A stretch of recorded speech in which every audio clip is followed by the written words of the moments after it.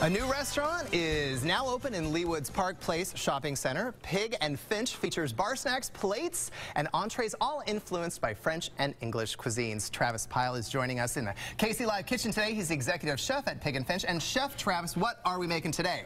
Today we're going to be making a bourbon bacon marmalade. Oh.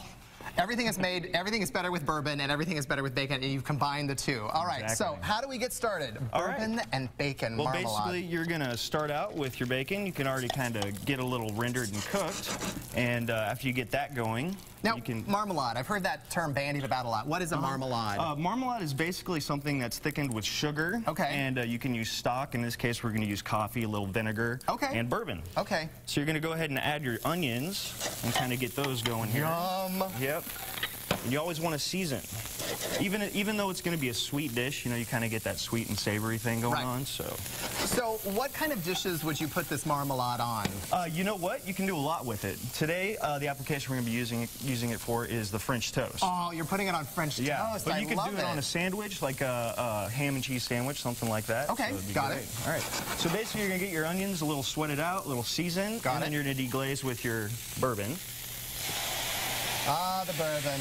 Let that cook down. Let it cook down. Actually, you can even flambe it a little bit. Oh, okay. That's crazy talk. All right. A little bit. Which, are you going to flambe? Yeah. You go, chef. All right, well, all right. You didn't know. There we go. You didn't need that eyebrow, did you? No, I'm glad I stepped back. I'm not afraid of fire, so it's fine. Things are cooking. So you kind of want to let the alcohol burn out of that, which it'll... All right, well, while it's cooking down, let's talk about some of the other plates that you have at Pig and Finch. You know, we got a lot of stuff. We have a Saison DuPont baked mussel, which actually we make with a Belgian-style ale. It's called the Saison. It's from Brasserie DuPont, which is a brewery in Belgium, and it's actually my favorite beer in the world. So we're going to deglaze with a little bit more of the apple cider vinegar. All right. And then a little bit of coffee. Coffee? That sounds weird. I can't wait to try that. All right. I trust you, Chef. I trust you. Good deal. Then you're going to add your brown sugar. This is going to be your thickening agent. Okay. Which is going to make it a little bit thicker once it cooks down. Okay. And then you're going to take a little bit of syrup, just a little bit, for that syrupy flavor. A little dabble, do ya? Just like that. And then you're going to let it cook down. And this is basically what you're going to end up with right here. Nice syrupy, bacony goodness. Now, from this to this, how long does this take? It's going to take you probably about 20 minutes. You want to simmer it. Don't take it too hard. Simmer down now. Simmer down now, exactly. What is your favorite dish there? My favorite dish there, I would have to say, you're hyping the mussels, but what's your favorite? The braised lamb shank. Yeah? Yeah, it's absolutely delicious. Okay, so this can go on pretty much anything you want because it's lethal, yummy goodness. Exactly. I say we try it. I say let's just throw caution to the wind. Let's do it. You got it. Now, you guys say you are you're a gastro. I want to make sure I get this right. An American-style gastropub. What exactly does that mean exactly? Well, a gastropub is a fork.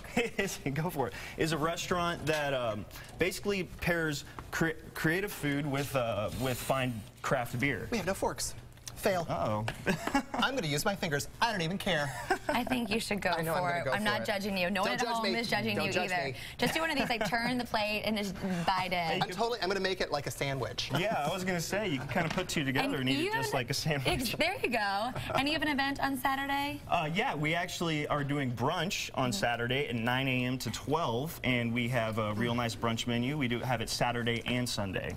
And so they can try the marmalade. Absolutely, and this is the exact dish that it goes on right here, French toast and the bacon bourbon marmalade. I went there. I went there. You are just on fire today. I am. Holy cow. This is so good. Well, thank you so much for stopping by. It looks delicious. I think Michael is going to finish that off. I think so. Mine, please. Yeah, you're taking off. And we appreciate you stopping by and bringing us some bacon. Not a problem. Marmalade. Thank you very much. That was good stuff. All right, coming up tomorrow.